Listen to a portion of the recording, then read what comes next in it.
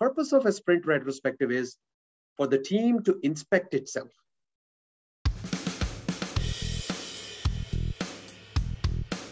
So what does that mean?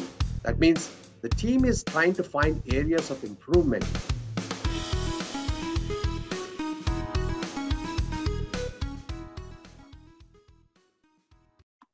So sprint retrospective, the purpose of a sprint retrospective is for the team to inspect itself and identify a plan for future improvements that need to be enacted in the upcoming sprint.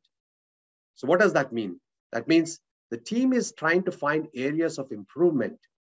How can we become effective, more effective going forward? And there's a few common elements to this retrospective. That is, inspect how our work was completed in terms of our individuals and interactions, processes, tools. Did we meet our definition of done? Ensuring that all of these things are discussed. It's a collaborative discussion to identify and order improvements. When we say order improvements, if you have maybe let's you identify 10 different improvement items as a team. Maybe we should do a better job of estimating. Maybe we should do a better job of interacting with our sponsors. Maybe we should do a better job of refining the product backlog. Maybe it should be more clear. It should be sized properly. All of these things are taken into consideration, and then you order those items. Based on those, you just pick a couple of items to be enacted in the upcoming sprint, because you can't possibly work on 25 or 30 different items, right? So that's what we do, and then you create a plan. So Esther Derby and Diana Larson in their book, Agile Retrospectives, talk about 5 things, or it's 5 steps. And the 5 steps are: set the stage.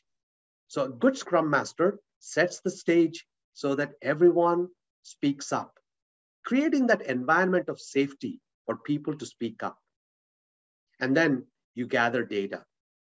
Gather data by everyone, giving an opportunity to everyone to speak up and provide their input. So you gather that information, and then you generate insights. How can we do a better job of the refinement going forward? What can we do? So having those open-ended and safe questions so that we can pull those ideas together and decide what to do as a team. And then finally, you close your retrospective.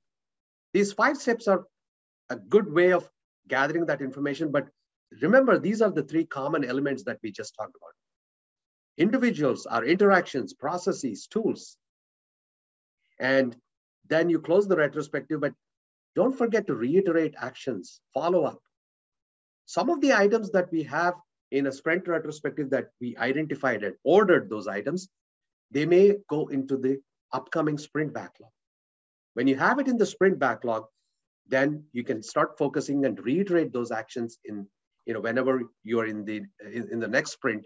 So when you're doing a product backlog refinement or any of those items that refer to those individual improvements, you can bring it up and see if you're actually working on those things or not. One of the things that approaches that I've taken in the past, or that I've done is, remember the values tree that we talked about yesterday.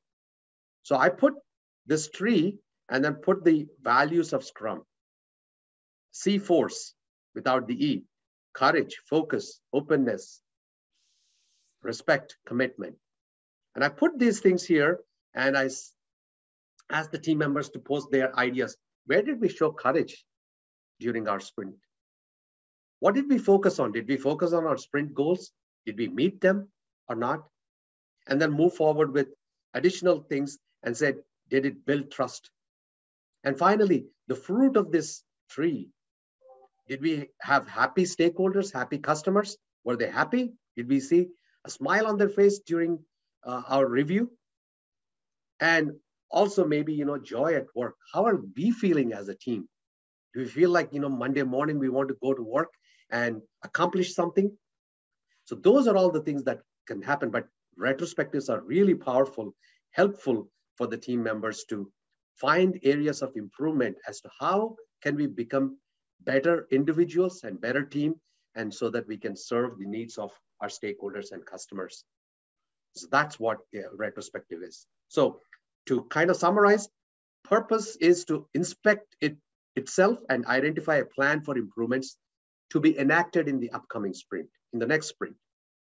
Timing for this is, this concludes the sprint, and 3 hours for a 1 month sprint, and usually shorter for shorter sprints. And the participants are the Scrum team.